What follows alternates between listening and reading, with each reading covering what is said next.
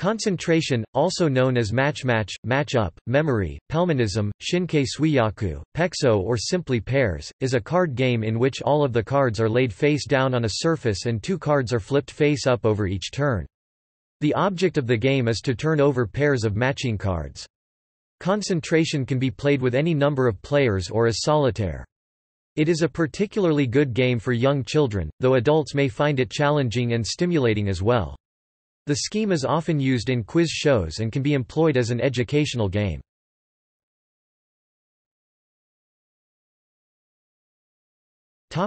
Rules. Any deck of playing cards may be used, although there are also commercial sets of cards with images. The rules given here are for a standard deck of 52 cards, which are normally laid face down in 4 rows of 13 cards each. The 2 jokers may be included for a total of 6 rows of 9 cards each. Additional packs can be used for added interest. Standard rules need not be followed, the cards can be spread out anywhere, such as all around a room. In turn, each player chooses 2 cards and turns them face up.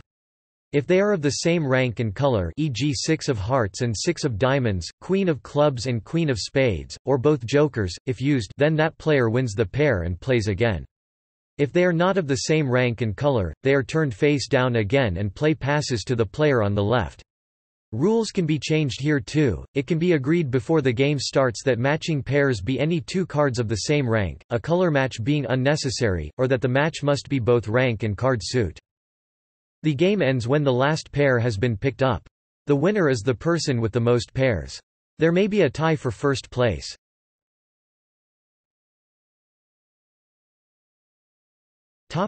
Solitaire. Concentration may be played solo either as a leisurely exercise, or with the following scoring method: play as normal, but keep track of the number of non-matching pairs turned over. This may be done using poker chips, pennies, or by making marks on a sheet of paper. The object is to clear the tableau in the fewest turns, or to get the lowest possible score. With perfect memorization and using an optimal strategy, the expected number of moves needed for a game with n n cards converges to approximately equals 0.8 n approximately 0.8 n with n infinity n to infinity. For a standard deck of 52 cards, the expected value is approximately equals 41.4 approximately 41.4 moves.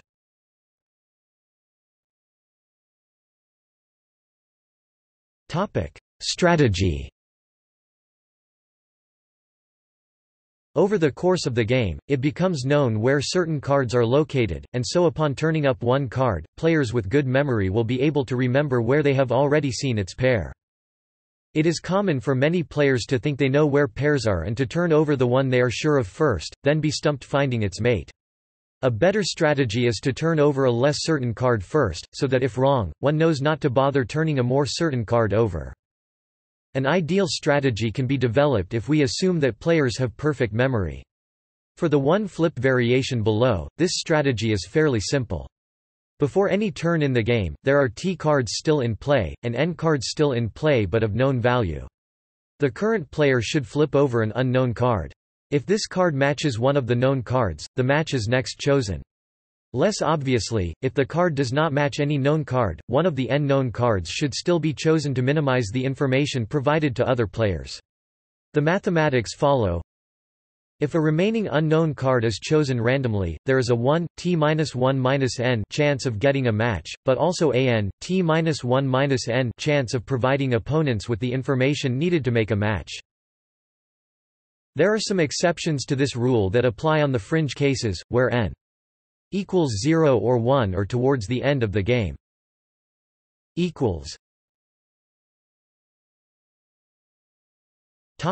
Variations.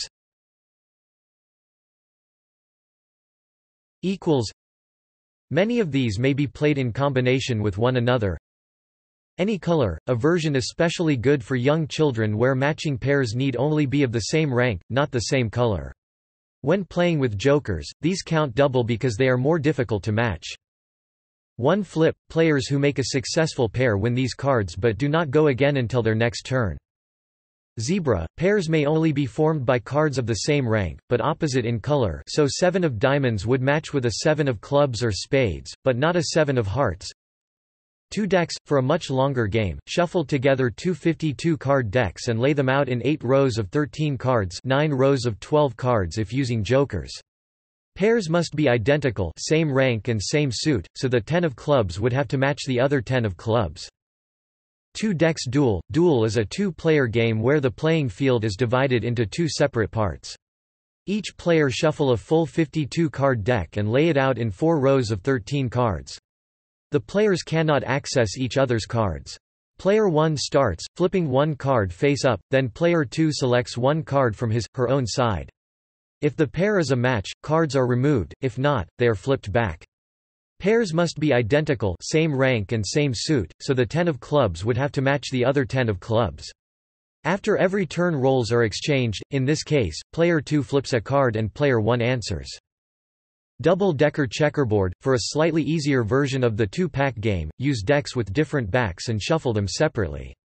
Deal them out in a checkerboard pattern red, blue, etc. The different backs help identify the position in the grid and significantly reduce the possibility of which cards will match. Fancy. The cards need not be laid out in a strict rectangular grid and many players have their own special layouts that include circular, triangular, or diamond-shaped formations.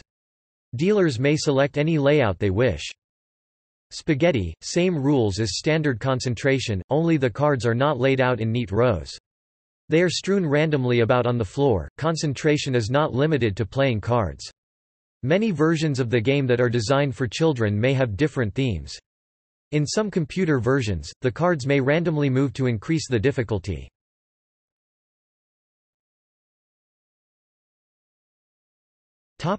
See also: Concentration game show.